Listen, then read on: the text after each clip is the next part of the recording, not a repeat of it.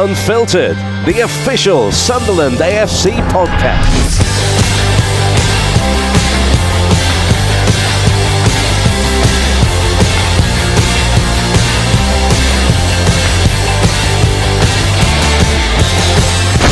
Hello and welcome to SAFC Unfiltered, the official SAFC podcast, sponsored by Alpha Security. Myself, Frankie Francis, and former player Danny Collins are up at the Academy of Light this morning to speak to Sporting Director KRISTJAAN SPEAKMAN. It's been a little while since we've done a podcast, so it's lots to catch up with KRISTJAAN and with ourselves as well, Danny, I guess. There's lots to reflect on. It's been a busy start to the season, but a successful one.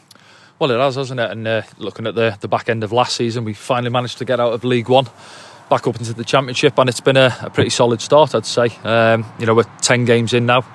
As you said earlier on, we're looking at the table a little bit, and we've been solid. I think we've played some good football, and we look like we're at home at Championship level. So hopefully, I say a good break now for the lads, rest and recover, and get ready to go again. It's been a busy period of time for KRISTJAAN, with players coming into the club, lots of players leaving the club as well, first team coach leaving, appointment of a new first team coach. It's going to be interesting to hear what he has to say, because the fans want answers on a few things and certainly don't want to be left in the dark about any of these subjects. Yeah, that's right. It's never smooth at Sunderland, is it? But got off to a good start, and then the manager leaves. But no, credit to the boys. They reacted well, carried on where they left off, really, and Tony's come in and got them going again. It'll be interesting to what KRISTJAAN's got to say.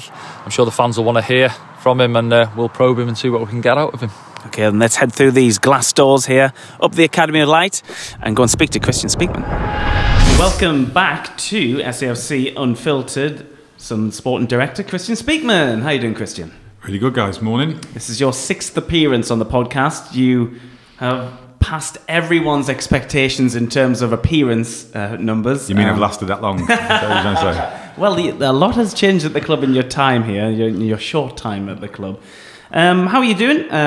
What have you been up to today? What's an average day look like for KRISTJAAN SPEAKMAN around the academy? Well, thankfully it's calmed down a little. Last month or two has been really, really hectic, and often you don't quite realise how hectic it's been until obviously you get after that sort of transfer window period. I think it was the first time I'd sat down and had sort of a Sunday dinner with my family. I know it wasn't Sunday yesterday, but over this weekend it was just like really, really strange to sort of get back into sort of normal working. So a lot of things across all the rest of the domains at the minute, trying to improve what we're trying to do and try to move the project forward. So since we last spoke, we've gained promotion to the Championship. We've said goodbye to players and a first team coach. We've welcomed many players and a new first team coach as well. Where should we start? Let's look at the promotion, because that's a huge positive and something which I guess was on your list of achievements you wanted to do here at Sunderland Football Club, and you've done that in quite a short space of time. First of all, tell us how it felt for you personally and what it's done for the club. Well, I mean, obviously, it was a number one objective for us sitting in League One when we came in, and we didn't really have a timeline on where we felt that would be most appropriate. Obviously, the sooner the better. Team performed really, really well last year in probably two big segments. The first half of the season where we were averaging promotion points per game, and the last sort of 16 games was sort of points per game was promotion. We had a bit of a dip in the middle. Personally, obviously, it's a huge achievement to come to Sunderland in the sort of position and situation it was, and to, in essence, be part of a team that turns that around. It was a really, really proud day for me, my family, my two kids were at the game. And I suppose at the time it's a bit surreal, but obviously when you start to reflect on it, you understand obviously some really good work gone on. And it's down to the team, and it's down to the team behind the team. I think we've managed to reshape the squad to something that we think is more aligned to what we would like it to be. And we've got a sort of a behind the scenes, at AOL we've got a team of staff now, and a developing team of staff of experts who are all super motivated for Sunderland to achieve, whether that's at academy level, whether that's within the women's game, whether that's the men's senior team. There's a lot of alignment across that. But on a personal note, like really, really proud of the group, really, really proud of everyone that's obviously bought into what we're trying to do, and obviously that's created some success. And on that day at Wembley, on that weekend at Wembley, did you have to stop and pinch yourself in terms of the huge sporting story which was Sunderland Football Club coming back through the leagues, in terms of, it was Sunderland fans took over London that weekend, as they have done in recent years as well. As there's still conversations with yourself and members of staff who maybe haven't been around that long, and you think, wow, why are we the main story on Sky Sports News? Why are we the main story on the news for taking over London? And obviously when you're inside the stadium and you see how much we dwarf the Wycombe support, is that a real, pinch yourself moment? Yeah, it is. I think at the time when you're living it, and unfortunately in my type of work, your focus is elsewhere. Your focus is on the team, your focus is on preparation, your focus is on the sort of getting the job done piece. It is a, like I said, it's probably slightly surreal. I think the other day my wife had it on some sort of social media and she showed me again, it's crazy the amount of people. I was like, and when you get those moments and people sort of come to you and want to discuss it or chat to it, or whether it's that type of moment, that's when it starts to sink in terms of, the magnitude and the number of people it matters to, I think is the most important thing. I think obviously as a professional you want to achieve for yourself, your team, your club, your owner. But when you look at the actual sort of like ripple effect, the amount of people that I come across now on a daily basis who want to chat about Wembley, want to chat about London, and what a great football club, it is to have that sort of supporter base and that vibrancy around it. It matters a lot. It's a huge thing for the players. It's a huge thing for the people who are connected to the club. Yeah, we were obviously down there the day before, weren't we? And we had a little walk through Trafalgar Square to sort of soak up the atmosphere and get used to it. And it was ridiculous, wasn't it? And then obviously inside the stadium as well, we'd done a little bit pitch side for the club. And just the atmosphere. I've played in front of some good crowds over the years, but just being in there as a fan really on the day throughout the game, and the atmosphere was something else, wasn't it? Was it 45,000+ Sunderland fans? From your point of view, was it difficult to try and take that in as well? Obviously you're probably focused on what's going on the pitch, hoping that we can get over the line whilst getting through a few fingernails, I'd imagine. Yeah, well, I mean, I just felt we were super prepared for the game, and I had every confidence in the coaching staff and the players that we'd be able to execute our game plan. It was interesting because Ross scored, I think it was about 10 minutes from the end, wasn't it? I actually left. I went out the back. I actually got a glass of wine with about 5 minutes to go. Was that celebrating early, or? It was. Taking the edge off. I mean, I just felt I felt really confident we'd win the game at that point with 5 minutes to go, 2-0 up. I thought we were in control, and I just wanted literally 2 minutes to myself, which sounds probably a little bit strange, but at the moment, at the time, I just wanted 2 minutes just to sort of like take it in myself, because it's obviously a big achievement, and obviously, it means so much to a lot of people, and obviously as a football club, as a business. So, really, really proud of that achievement, and obviously, it's just one small part of what we want to achieve here. So I guess thoughts then quickly turn to the plan for the following season, and we had a summer of friendlies. We had a tour of Portugal as well. We played some big clubs over there as well, and we came home and played some away games as well as friendlies. At that period of time, I'd imagine you're in full speed ahead in terms of the transfer window. Yourself and the recruitment team and the stat guys here, or data analysts, they're all looking at lists of players, aren't you? And at the time, you're working with Alex Neil and his coaching staff as well. How did you feel the summer went in terms of preparation for the championship? Yeah, I think the first thing to note is it's extremely short window for us when you get promoted via our method. And obviously the season started a week earlier. It was a really condensed summer period. It was a condensed period from a physical preparation point. The boys hardly get any time off really, and we'll try to adjust for that through this season as well to make sure we can maintain the sort of level required. Naturally, your squad composition question comes up straight away because it's a new level. I have to be honest with you, our recruitment in the previous windows was all designed to try and make sure we had players capable of playing championship football. So whilst, we did make a number of signings, there's still a lot of players in our, I think for the first 3 or 4 games, I think it was basically the same team that played last year, bar 1 or 2 spots, because we believed in the group. So everything that we've been doing has always been looking sort of 12, 24 months ahead. And I think that's obviously the primary part of my role is to try to future plan and future proof ourselves to a certain degree on what's going on. But we did obviously have to do quite a lot of work in a short space of time. Really pleased in terms of how it sort of transpired. I sometimes say you don't get the Disney storyline. You can't work in exactly the right order you want to because you're at the mercy of other clubs, player decisions, etc. But I felt that we managed to work through in a really sequential order. We tried to target the players that we wanted to sign permanently first, because we felt that was really, really important, and we would supplement that with the relevant loans and other positions. In the end, I think we only took 2 loans that were not loans to permanents. So we don't want to rely on that market too much. We want to have our players, we want people invested in what's going on here that are part of being at Sunderland. So really, really pleased with it, really. I know I said this in the previous, I think it might have been Tony's press conference. Our transfer business will always draw scrutiny because of the size of club we are and the number of eyes and ears on obviously what goes on. And we have to be accountable for that, and I have no issue for that. But we're really happy with the squad. Obviously, we have a small issue at the minute in terms of, Ross and Ellis are both out. That draws some attention. For us, we're more than comfortable with the group that we've got. Our model was to design a team to play 4-3-3 that had the flexibility to play 3-4-3 and 3-5-2. We started off the season playing 3-5-2, but that was just down to how we felt the best way of winning those particular games against that particular opposition. And had it been different opposition, we may have started with a 4-3-3. And therefore, we've got 2 players for every position, and the only position we haven't got 2 players for is left back, where we've got Dennis and we've got Adji, obviously we feel can cover there. And look, we've just been a bit unfortunate with that, but we've got every faith in the other players to be able to play our identity, and it's something that Tony's 100% on board with. Yeah. Do you know, in terms of, obviously, you're covering, you mentioned that two players for each position, and it's obviously going to get onto the one where I think fans will look, once the window's closed, have we strengthened in every position? You'll say that some deals fall through last minute, you're looking at other players, and it's never going to come off, it's never going to be rosy, and you're going to get every signing that you're looking for. Unfortunately, the window closes. You can't predict when we're going to pick up injuries. We lose Ross in the warm-up at the Borough game, and then we lose Ellis at Reading as well, 20 minutes or so on the clock.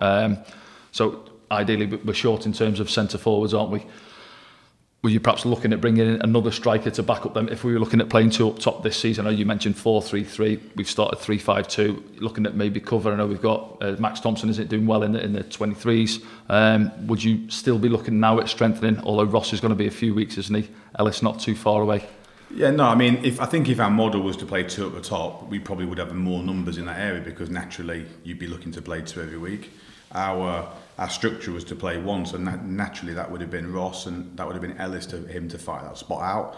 And then we would have also, we wanted some tactical flexibility and some difference in the team. So we felt that with Ahmad and with Leon, we had that, sort of those 4 for 2 spaces. Naturally, when you do play 4-3-3, then the sort of the natural thought is you want a bigger, stronger player at the top end of the pitch. But it doesn't mean you have to play that way. Ahmad played up front for Man United in the pre-season in a similar shape.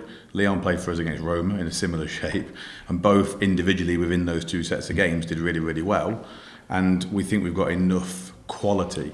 The question is always going to be is, we can go out tomorrow and get a number 9 that externally maybe people go, we've got number 9. Yeah. But if he doesn't get in front of Leon, doesn't get in front of Ahmad, right, there's absolutely 0 point in having. But I suppose as well there, you're looking at someone who's out of contract, who's sitting around, maybe aging a little bit perhaps, and then you're thinking, is it worth bringing them in that short space of time while, as I say, Ellis perhaps isn't going to be too far off as the international breaks come at the right time, and then you're hoping Ross comes back as well, so we can sort of fit lads in around that until these 2 boys are fit, yeah. Yeah, and look, the question then will be, well, should we have done something before the window end? But it's the same question. Yeah. It's just that, we were always looking at where we can strengthen and what type of player we can get in, and we brought Ahmad in to do that job, and it'll be up to Ahmad to be able to show that he can do that job to the level, and then we'll obviously, like I said, we'll be accountable for how well those players do. But I don't think it's something that our fan base and supporters should be worrying about. I think internally we've watched all those games. If you look at someone like a Leon, when he's played his under-19 year, he plays 70% of his games as a striker. So it's not something that we're thinking is too different for him, and it's something we had in the plan at the start. But ultimately, those players have to do well enough in training, as Tony's quite rightly said. Where they have done well, they've got opportunity like they did on Saturday, and then hopefully they can come on and demonstrate to everyone the quality that we've all seen out of them. We have been unlucky, I guess, with injuries. Someone who started the season really well was one of the first people you recruited this season, Dan Ballard.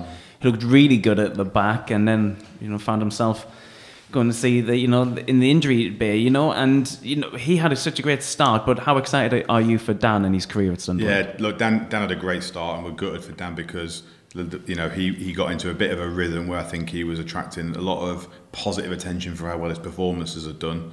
and then he gets a contact injury, which are really, really hard to navigate away from, because, like you said, they're just facts of the occurrences within the games. I don't think he even got a yellow card, by the way, for that. The lad who did it on him. We were watching it. Don't get me started on that topic. So I think it's really frustrating. In performance sport, let's be honest, no one's interested in bad luck and this, that, and the other. It comes down to results and the development of our players. We went from having a squad list with literally no injuries on it week in, week out through pre-season. Our performance staff and our medical staff did an incredible job within that short period to get everyone up to speed without creating an injury. They should be commended for the work that went on. And then when the season starts, all of a sudden you're looking at the list and 4 of your starting 11 are out injured. Yeah. And there's 2 contacts, and then there's 2 muscle injuries, one of which is in the warm-up. Dennis as well, isn't it? Frustrated. But look,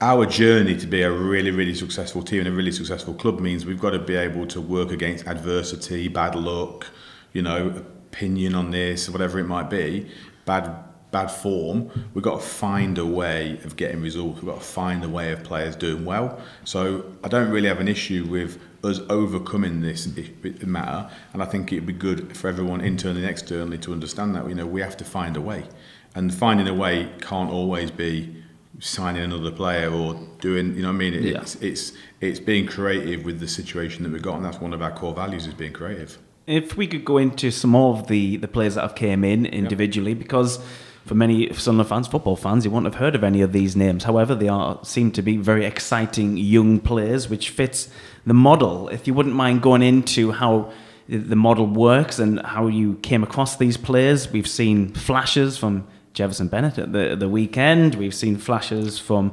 Abdullah Bar as well at the weekend. Ahmad obviously came in with a big reputation from Manchester United. And Ajay Elise as well, who's played brilliant the last couple of games. Can you just remind supporters and perhaps outlay what the model is here, which you've helped shape in your time here at the club, and how these players fit in and how you found these players? Well, first of all, the players that have come in have done outstanding in terms of adapting to Sunderland, adapting to the Championship, adapting to England in some of the cases. And I think, we're certainly with those younger players, you do get that adaptability. There is a lack of fear, if you like, in certain regards, and there is an openness to change and an openness to getting better. Look, our model is to, and our purpose is to create a football team which the supporters are proud of, and I think what you're starting to see, or I'm starting to get the feeling of, is people are excited to watch our team. They're excited to see, which players are playing. They're excited to see the games. I think, I'm most proud of the fact that I think we're almost 2 years since I've been at the club, and I think the way that our team plays is a lot different to obviously what I inherited, and that's down to obviously all 65 members of staff that we have here at the academy that are doing something in some regard, whether young players or old players. But we're about trying to create that type of team, and that team can be successful. And then it's just a concept of how do you do that? Do you sign older players? Do you sign younger players? Do you sign this type of player? Do you sign that type of player? And then within the Championship, you can see all types of models. And there's lots of ways of doing things. And we're not suggesting that ours is the best way. We're just saying that this is the model that we believe in. And what we're trying to do is get value and balance. We have a lot of emphasis on the young players. We cannot underestimate the value of Luke O'Nien, Gooch, Bath, Evans, Pritchard in that group, because young players have to look at other players and go, right, okay, what's this all about? Daniel, what does a top pro look like? What does a top pro do? And you need those role models in the group. And what I feel that we've got, I think we've got the right balance in terms of the type of older players we've got and how they're going about their business, and the types of young players. And I think you see the right characters. You look at the adversity, okay, we're up against, we lose, strikers, we're 1-0 down, we come back to 1-1, we go 2-1 down, we come back to 2-2. The attitude and the approach of the group is a fearless group that just want to constantly try to achieve. And therefore, I think that's something that you can get behind. And we just think that, obviously, from a young player perspective, we want to try to develop value in the squad. We want to develop a group. We're not in the position where we're going to go out and spend millions and millions and millions of pounds to get a ready-made team, which happens in some places. That's not our model. But I think if you look at the transfer business over the summer, we're probably the third highest net spenders in the league. And you consider we're a promoted team, third highest net spenders. It's all right spending money if you sell a player for 50 million and you spend 20. Yeah. You still made 30.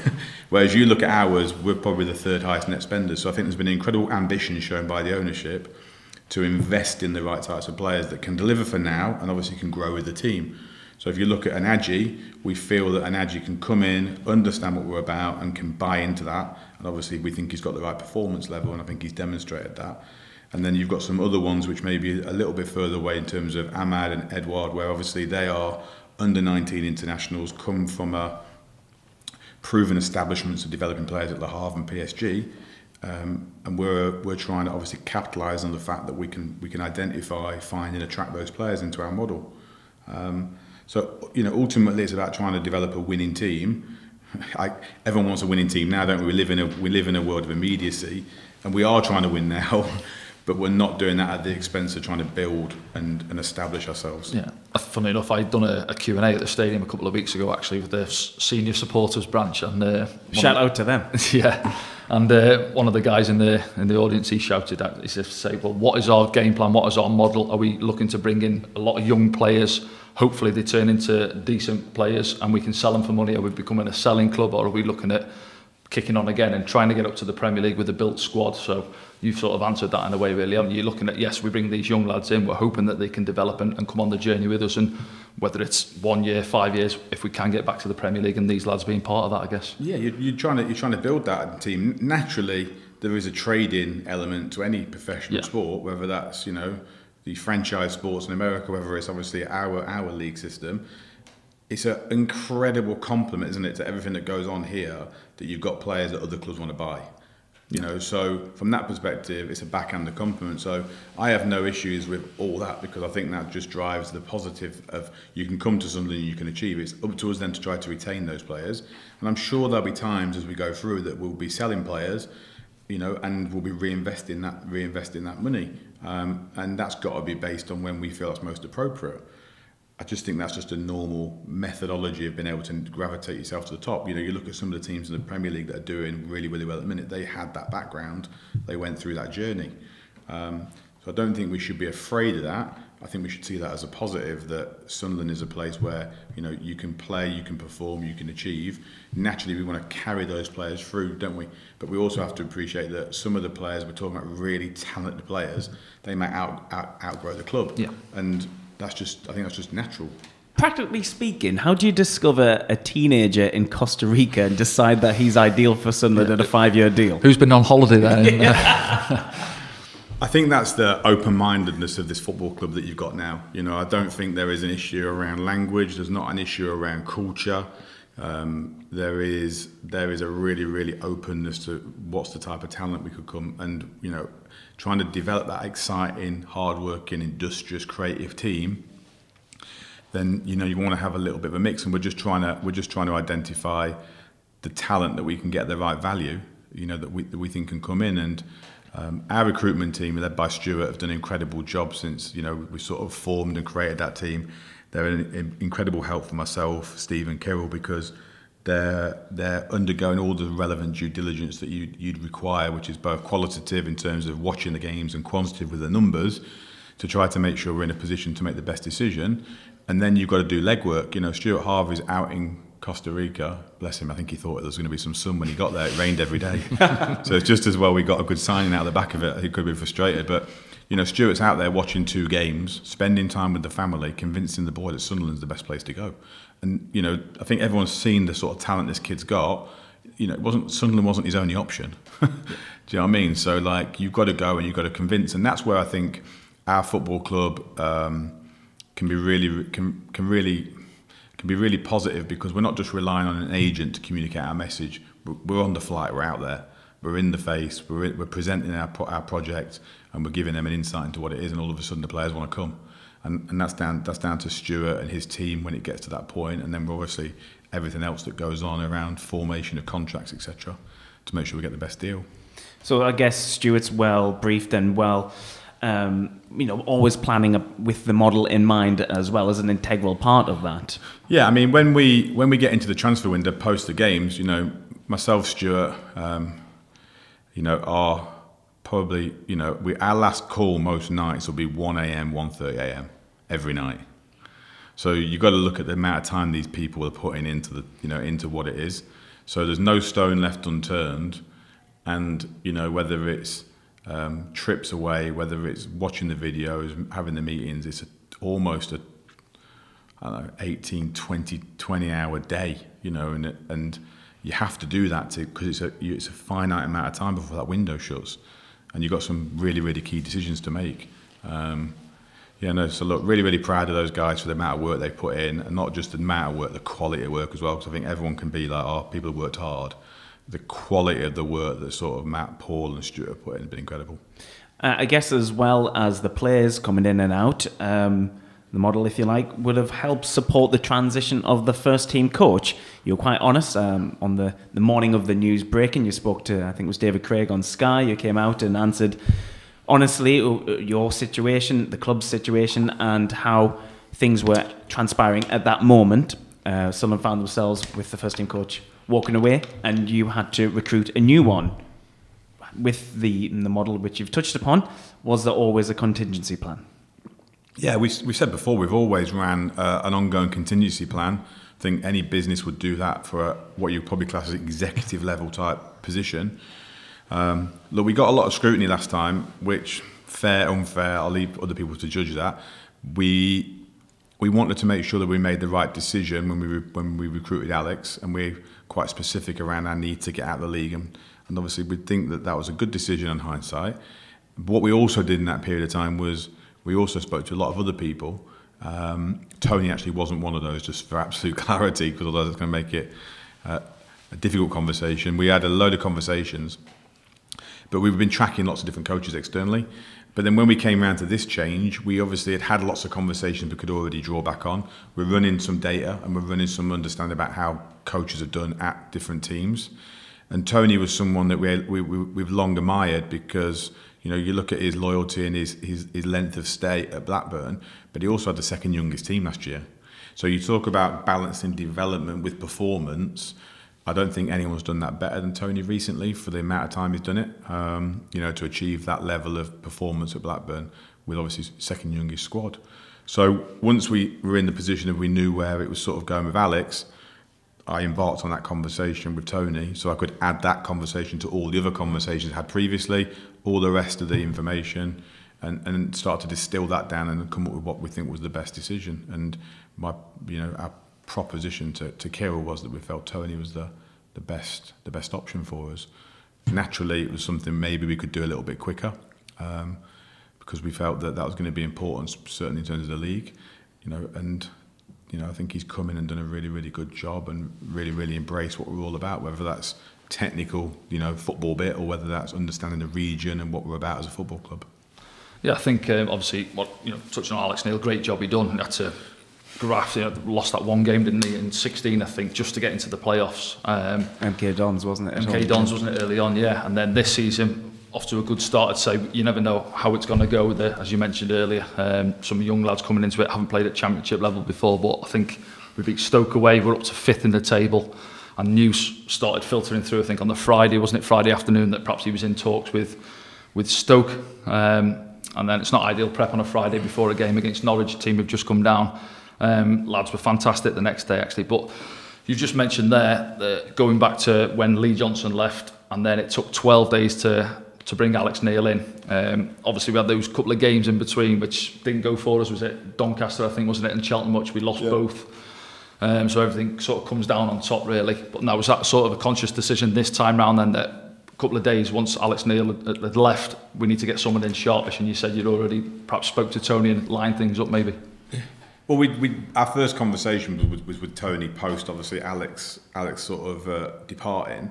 I think it's about, I said before, it's about making the right decision at the right time. And last time we felt that to get to the right decision, we went through a number of processes, which we did exactly the same, but we were able to fast track that a little bit over sort of 3-4 day period. I think it just comes down to the context that moment, and when you've got more information, as we did, it was easy to make a quicker decision. The last time we we had a few more bits of information to sort of process through.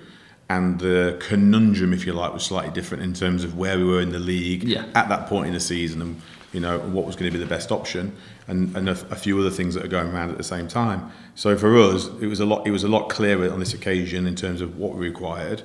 And like you said, when you start looking at Tony's CV and you're stacking that up, and then you're stacking, I spent that weekend 3 hours with him on one of the days, looking at obviously all the different things. All of a sudden it starts to become really, really clear that he's probably the best candidate for the job. You take a bit of time to reflect, you have the conversation with the owner, and then you make that decision. So he ticked a lot of boxes, you just said, working with was it the second youngest squad last year with Yeah. Blackburn, wasn't it? Yeah. He knows the area well, bags of experience at this level as well behind him. I think he took West Brom up, didn't he, a few years ago as well, so 5 years at Blackburn, and done a reasonable job there. So yeah, and look, we've also got Tony and Vino, in fairness, they've got a lot of experience, and we've got a really, really young, enthusiastic, energetic workforce. So I think as well that's quite a nice mix at the minute for those guys to have that support and also that insight, whether that's in talent ID, whether that's in performance, whether that's in player development. I think that's a really, really nice mix, and you've seen that occurring already. Does he come across as the sort of arm around type of manager, Tony, or has he got can he tee off at the players when he needs to? Because you've seen where he said Jack Clark just needs an arm around him, tell him how good he is, and Patrick just needs to get playing, and we know what talent he is, that type. Yeah, Tony would say himself, I think, he sees himself as a developer of people. So his natural, start point is how can I help this person get better? That's a complete alignment, obviously, the way that we're trying to approach our football club. And he's got that as his start point. Has he got teeth? Yeah, he's got teeth. And has he got standards, and has he got an understanding around what's required, when it's required? Of course he has. You don't get to manage a number of games. A long time, hasn't he? Yeah. And I think the most impressive thing about him is the balance and when to use what tool where. I've seen that with him already. And it's always difficult, isn't it? You're picking up a team, you come in the middle of the season. I think there should be a lot of credit given as well to the people behind the scenes. And I know they don't always necessarily get the credit, but when Alex comes in, we had Mike Dodds and Mike Proctor took a lot of criticism because we lost the games. Yeah. But the lads come off the back of a 6-0 hide at Bolton, didn't they? So they did, but also the reason that Alex was able to get going really, really quickly is because Proc and Doddsy had it all sorted out and all underpinned, and it makes it a lot easier. And I know Tony's lent on both of them as well. So, and whether you go from there and whether you dip into the performance environment, everything is well organised, on process, got structure, that people can pick that coaching piece up. They haven't got to worry about something's not being done right somewhere else. And I think that helps us, be able to pick up a new person quite quickly and get them onboarded and get running with it. And naturally, every single head coach that comes is going to want to tweak and have a different approach.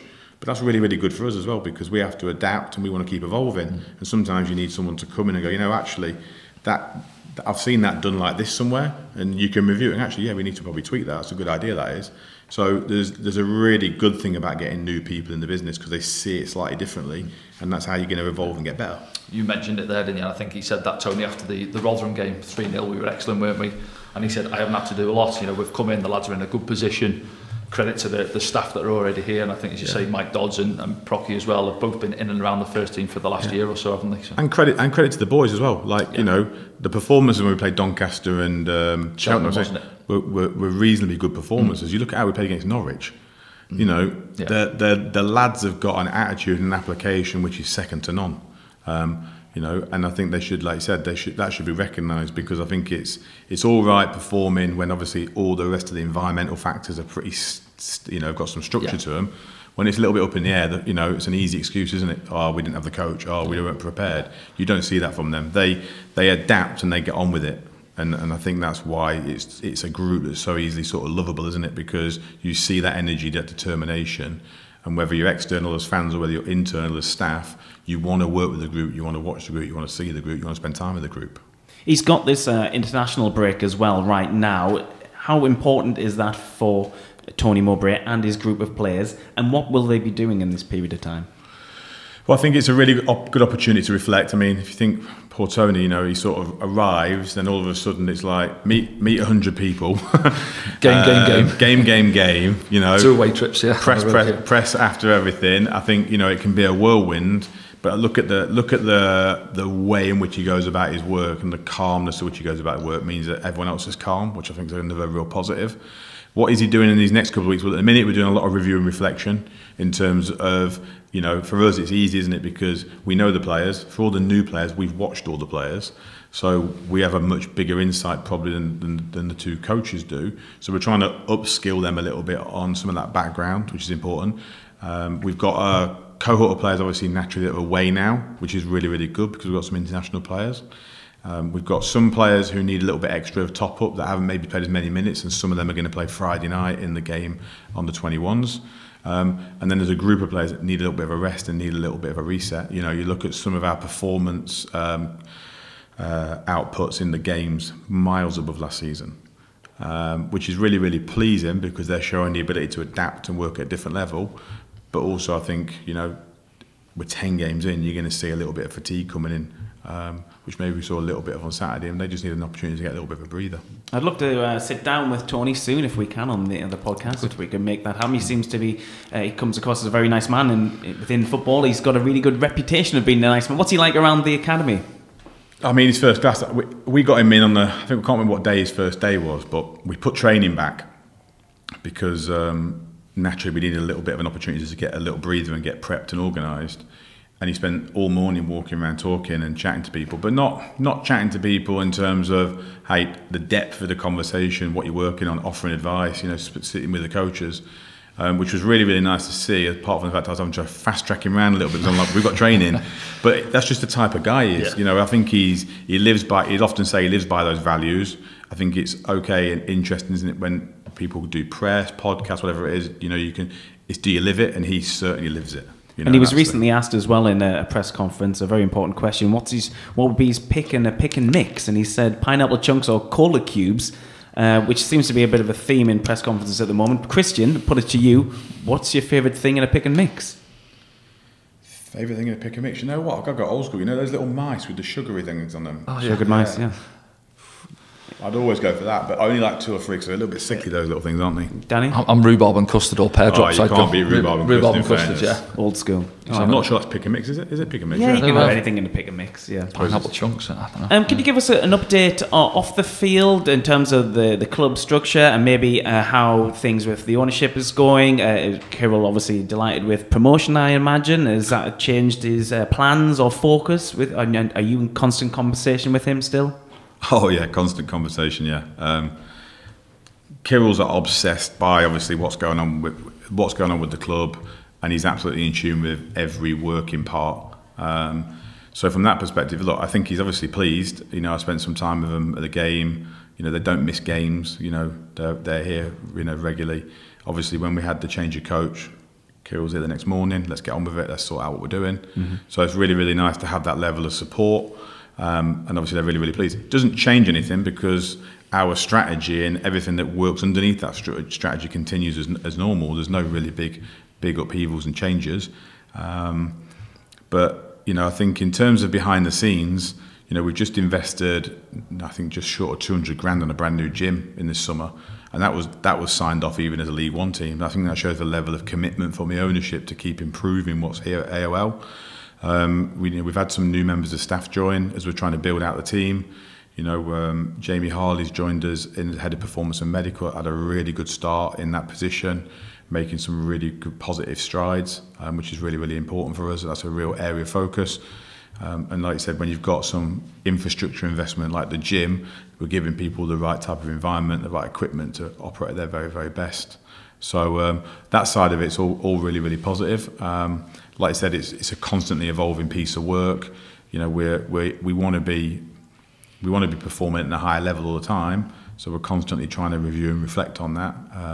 And I think if supporters had the opportunity to sort of get an insight into all those little pieces, which I think is something we probably should try to do in some way, shape or form, then I think they would get a lot of confidence from what's happening behind the scenes.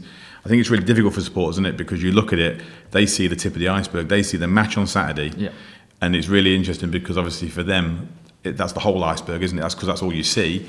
For us, there's so much is underneath the water that they don't probably get an insight to. So trying to open that up, I think, would be important. Well, if we can help with that on the podcast.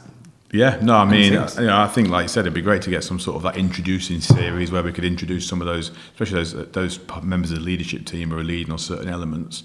I think would be really, really interesting because, like, we want obviously our supporters to understand and have confidence in what we're doing. And sometimes it's difficult, isn't it? Because you're giving them limited information. It's like me sitting here and having every confidence. I know every single piece of information. And what we want to try to do is obviously give them as much of that as possible that they can feel comfort in what's going on. Doesn't mean we're going to win every Saturday, but what we are trying to do is we're trying our best to win every Saturday, and we're also trying to do our best to win every Saturday in the future.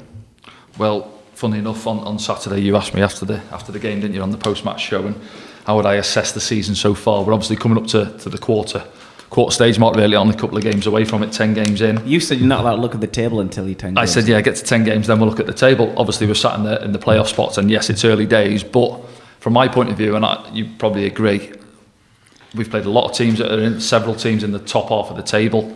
Would you say there's anything to fear in this league from our point of view? I don't think we've been out of any games by any stretch. I think, you look at the Sheffield United game, it's a difficult one to gauge with Dan getting sent off after half an hour, but the lads rallied, didn't they? Got the goal second half. Yeah. Norwich here, nothing in it. And you look at the table and you think, do you know what, we're amongst it here. Is there some ambition in there, as if to say we could go all the way and push that, or is it too early to look at that? You're laughing at me now. Well, what's he trying to get me to say? What was the objective then? What was the objective this season? Well, the objective for us, I've said previously, was to adapt and consolidate. How fast we're going to adapt physically, how fast we're going to adapt, tactically to the game's performance. You don't really know in some degrees because there's so many players. You've quite rightly said never played. We had about 8 or 9 players never played in the Championship. So straight away we're looking at that. So now we're looking at. We've started to get through that adapting stage, if you like, and now it's a case of trying to put pressure on the players in terms of we've got to maintain that ability to be competitive in every game. So I certainly want us to be competitive every game. I certainly want supporters, owners, members of staff to turn up at the game going, we could win this game. Now, I'd like to think that every game we've played, you see our identity in terms of how we've tried to approach the games. We've tried to win every game. And I think at some point in every game, we've had the chance to win every game, which I think is impressive. I didn't realise actually till literally this weekend when somebody mentioned to me we'd played, I think, 7 out of the top 10. I think it is, isn't it? Yeah. Which obviously is quite interesting in terms of just how those games have fallen. I don't think that means that the next 10 are easier. No. Do you know what I mean? Because I don't think there's enough points between the teams to maybe structure that. But you can understand why fans are maybe getting carried away in some terms, because 10 games in, we find ourselves 5th and our best players have been out. Yeah, no, definitely, and that's a really optimistic position, isn't it? And that's what we want. Nobody at the club wants to not get promoted. I think what we're just trying to do is we're just trying to manage expectation, which is... Yeah. We want to be a team that's consistently performing. So what's the danger this year? Well, the danger is we've only played 10 games. So can we maintain that level for 20 games? Can we maintain that level for 30 games? And I think that's obviously becomes a test because it's a slight war of attrition, isn't it, over the 46-game, 9-month period. Would we assess it then? Obviously, we've got this break now with the internationals, go again against Preston a week on Saturday. Then we get that block of games in before the break for the World Cup. Would you then assess it after that, building into the transfer window, see where we're at, and then gauge out in terms of where we are with injuries and looking forward from that? Yeah. We did an original plan. Coming out the back of the window, there was 14 games to the break. Yeah. And I think there was 4 to the window after the World Cup break. So we'd mapped that out, that obviously we would have a more in-depth review during that World Cup period. Now, that's not to say that, I've seen some media reports, if we're in 7th place, going to the window, Tony's getting a war chest and all this. It's utter... fans are like... I know, but it's miscommunication as well, so I need to be really, really clear. It's not... What we're going to do is we're going to keep building in the manner that we've kept building in, and when there's opportunities to sign the right types of players, then we're going to try to sign the right types of players. What we're not going to do is make... decisions that have got long-term effect to fix a short-term problem, So from our perspective, we want to keep growing and keep developing. What we can't start to do is make a series of bad decisions which puts us in a worse place further down the line. I think in the Championship, you know, the very fact that we're probably the third highest net spenders, the Championship at the minute's in a little bit of a quandary where you've got a lot of clubs at the minute aren't able to spend money on players, and have certainly tried to shuffle their pack using free transfers and loans.